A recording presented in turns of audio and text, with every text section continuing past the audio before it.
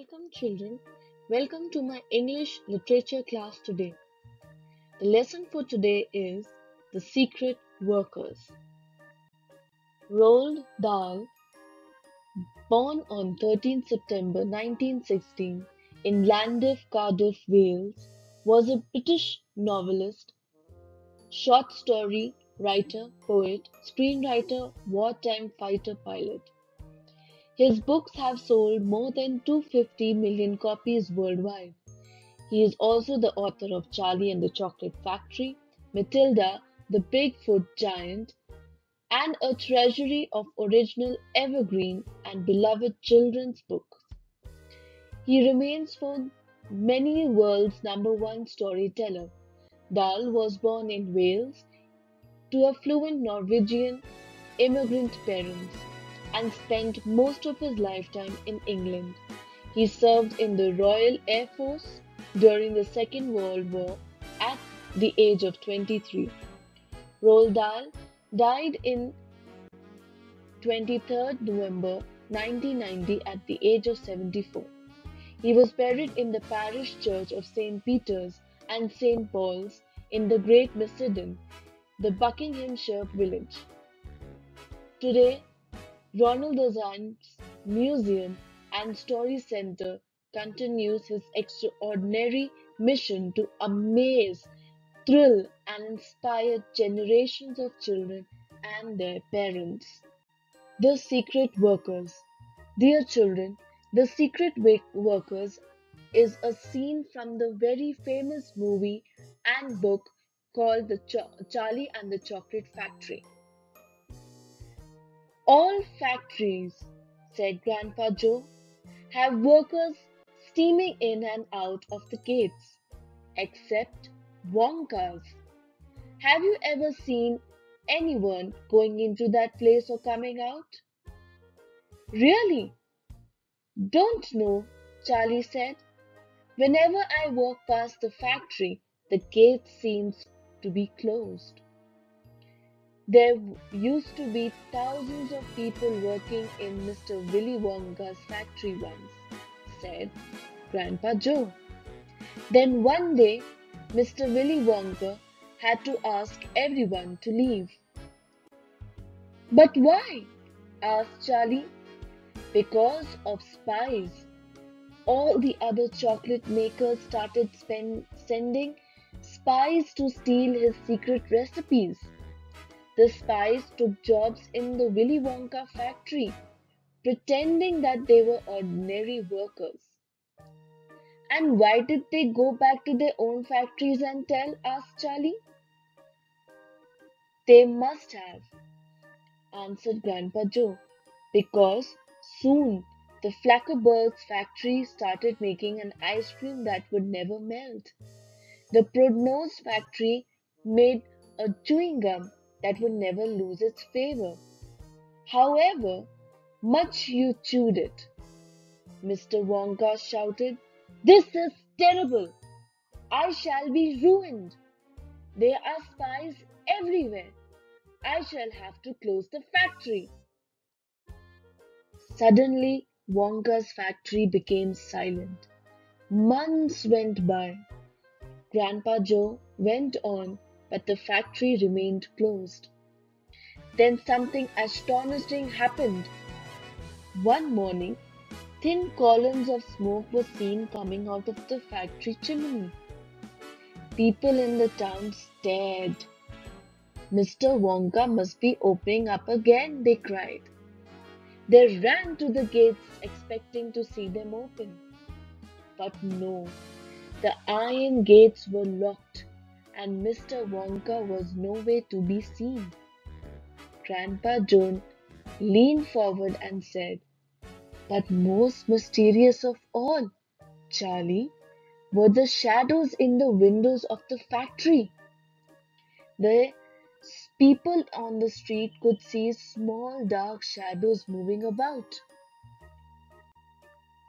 "Whose shadows?" asked Charlie. That's exactly what everybody else wanted to know. "The factory has been running for these last 10 years, said Grandpa Joe. What's more, the chocolate and sweets have become more fantastic and delicious. And now, when Mr. Wonka introduces some wonderful new sweets, no spy can go into the factory to find out how it is made. But Grandpa, asked Charlie, who's doing all the work in the factory? Nobody knows, Charlie. Hasn't someone asked Mr. Wonka? Nobody sees him anymore. Nobody goes in or comes out ever. The only things that come out of the place are the chocolates. They come out through a trapdoor in the wall and are picked up every day by the post office trucks. But Grandpa, what sort of people work there? That's one great mystery, said Grandpa Joe. We know only one thing about them. They are very small. The faint shadows that appear behind the windows are of tiny people, people no taller than my knee. Just then Mr. Bucket, Charlie's father, came into the room. He was waving an evening newspaper. Have you heard the news? He cried. He held the newspaper so that they could see the headline. Wonka factory to be open to a lucky few. Evening Bulletin. Mr. Willy Wonka, the Confederation genius, whom nobody has seen for the last 10 years, sent out the following notice today. I, Willy Wonka, have decided to allow 5 children to visit my factory this year. These lucky 5 will be allowed to see all the secrets of my factory. Then, at the end of the tour, as a special present, all of them will be given chocolates and sweets to last them for the rest of their lives. So, watch out for the golden tickets. 5 golden tickets have been printed on gold paper, and these golden tickets have been hidden underneath the ordinary bars of chocolate. These chocolate bars may be anywhere, in any shop, in any street, in any town, in any country in the world, upon any counter, where Wonka sweets are sold. And the lucky finders of these golden tickets are the only ones who will be allowed to visit my factory and see everything inside. Good luck to you all. Signed by Mr. Willy Wonka. Dear children, like I said, this is an extract, a scene from the famous movie Chocolate Factory, Charlie and the Chocolate Factory, which was composed, screenwritten, and written by Ronald Galai.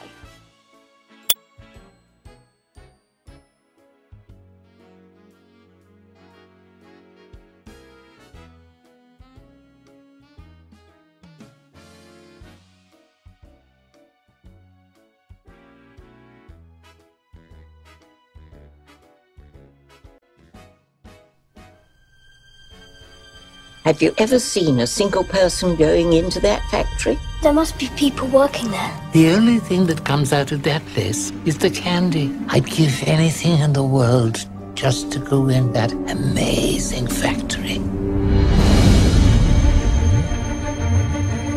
Dear people of the world, I, Willy Wonka, have decided to allow 5 children to visit my factory. 5 golden tickets have been hidden underneath the wrapping paper of 5 ordinary Wonka bars. Wouldn't it be something, Charlie, to open a bar of candy and find a golden ticket? But I only get 1 bar a year. Nothing's impossible. You found Wonka's last golden ticket! From director Tim Burton. Please enter. Who are you? He's Willy Wonka. I'm Violet Beauregard. I don't care. I work at the club. I love the chocolate. I can see that. I'm Veruca Salt. Daddy, I want another pony. You're my TV. Die! Die! Die! Okay. And you? Well, you're just lucky to be here, aren't you? Welcome to the factory. Warner Brothers invite you to